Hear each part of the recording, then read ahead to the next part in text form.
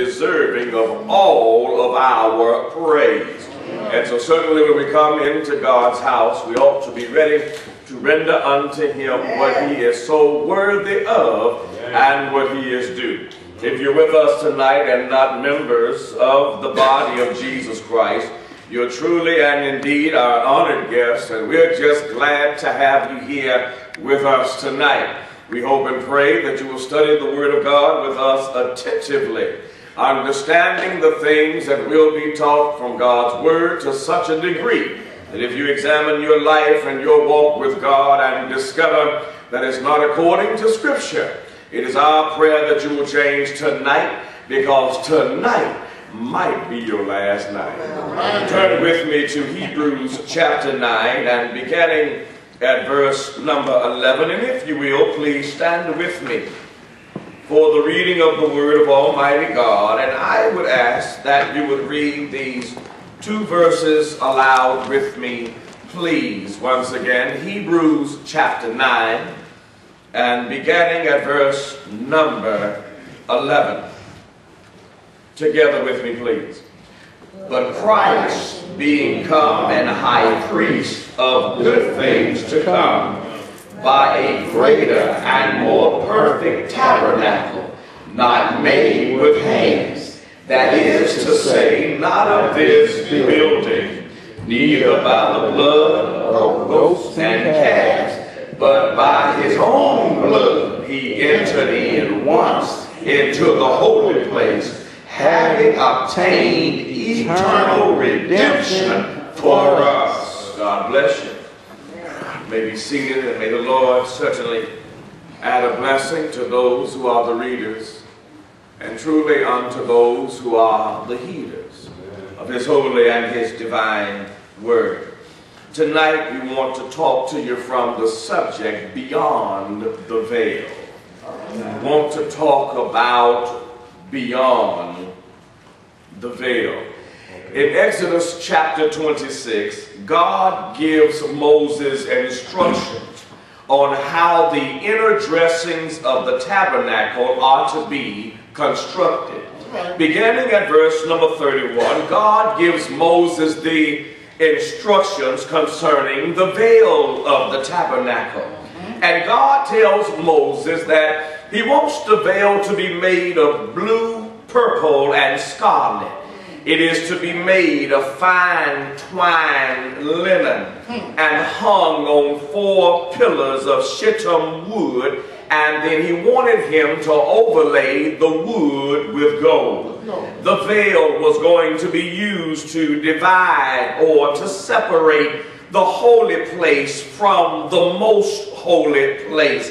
It was in the most holy place that the Ark of the Testimony would be placed.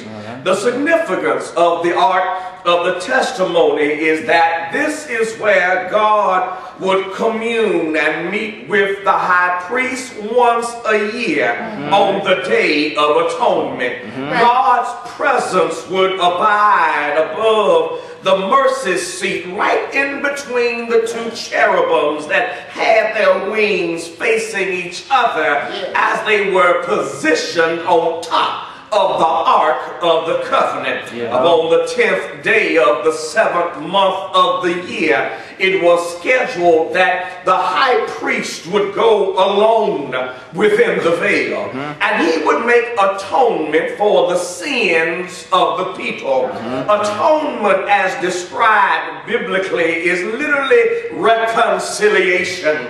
It was the offering of sacrifices unto God because somebody had done wrong. It was the satisfying of divine justice.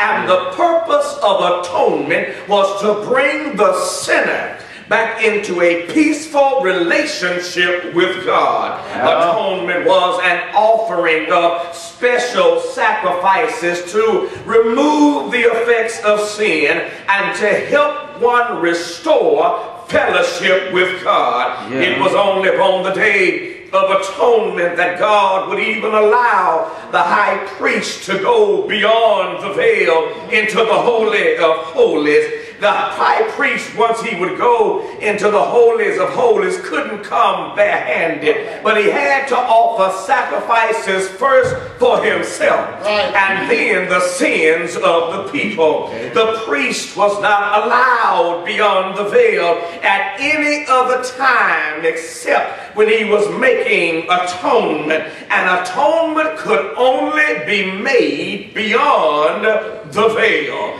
It was beyond the veil that God would meet with the high priest. It was beyond the veil that God's presence would rest right above the mercy seat, in between the two cherubim that had their wings facing each other. It was beyond the veil that the children of Israel were able to get free of their sins. Well, as we look at mankind today, my brothers and sisters, we can still see that man is standing in need of atonement and reconciliation with God. Sin has separated man from God, and man needs a way to get things back right with God. But the problem today, as it was under the old covenant, is that if atonement can only be made beyond the veil, then we need an high priest who is able to go beyond the veil and make the necessary sacrifice so that everybody who accepts God's plan can be reconciled unto God. Well, the Bible shows us that Jesus is that high priest, because Jesus is one who made reconciliation possible between God and man. Look with me in Romans chapter 5 and beginning at verse number 10, and let me show you that the Bible informs us that Jesus made the reconciliation possible between us and God. Romans 5:10, the Bible says, "For if when we were enemies, we were reconciled to God by the death of his Son, much more being reconciled, we shall be saved by his life." 2 Corinthians chapter 5 and beginning at verse number 18. Look there with me, if you will. 2 Corinthians chapter 5 and beginning at verse number 18, the Bible says, "And all things are of God, who hath reconciled us to himself by Jesus Christ, and has given to us the ministry of reconciliation, to wit, that God was in Christ, reconciling the world unto himself, not imputing their trespasses unto them, and committed unto us the word of reconciliation." Ephesians chapter 2 and beginning at verse number 13. Notice what the Bible says here. Ephesians chapter 2 and verse number 13. "But now in Christ Jesus, ye who were sometimes afar off are made nigh or near by the blood of Christ. For he is our peace, who hath made both one, and hath broken down the middle wall of partition between us." Even in this passage, Paul shows us that Jesus has gone beyond the veil to do for us what we could not do for ourselves. He has broken down that middle wall of partition, that thing that stood in between us and God. Jesus has taken care of it. Therefore, he says he has abolished in his flesh the enmity, even the law of commandments contained in ordinances, for to make in himself of twain one new man, as so making peace, that by he might reconcile both unto God in one body by the cross, having slain the enmity thereby. Here once more and again we are shown that Jesus, as our high priest, is the one who made reconciliation possible. When you look at reconciliation, as these very verses have taught us, we see that it's talking about making peace between two parties. It's literally bringing back into harmony and tranquility two that were at odds with each other.